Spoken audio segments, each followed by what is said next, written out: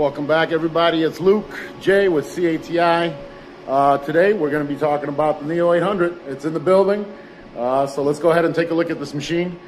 If you want some nice, clear parts, we're going to be looking at the Neo 800. Let's go. All right, so this is the Neo 800. It's a pretty nice size machine. Right here is basically I call this the forklift to go ahead and bring in the tray to the machine. This is all our material. We have that in as well. This is going to fill the vat.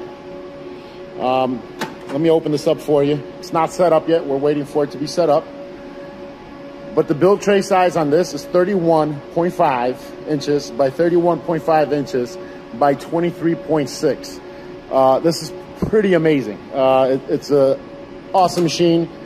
Beautiful parts out of it. Here's the curing station. As you can see, this pretty nice size curing station here as well. So I'm super excited about this machine. I can't wait for this to get installed.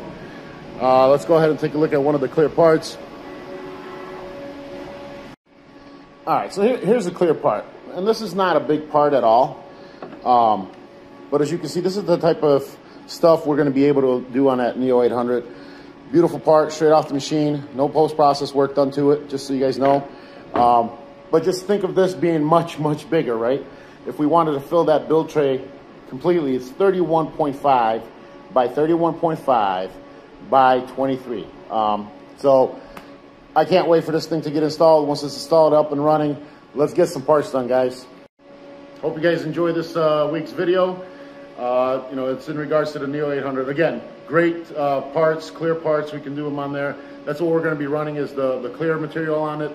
I'm super stoked for this machine to get installed so we can start printing some parts on it. All right, talk to you guys later. Bye.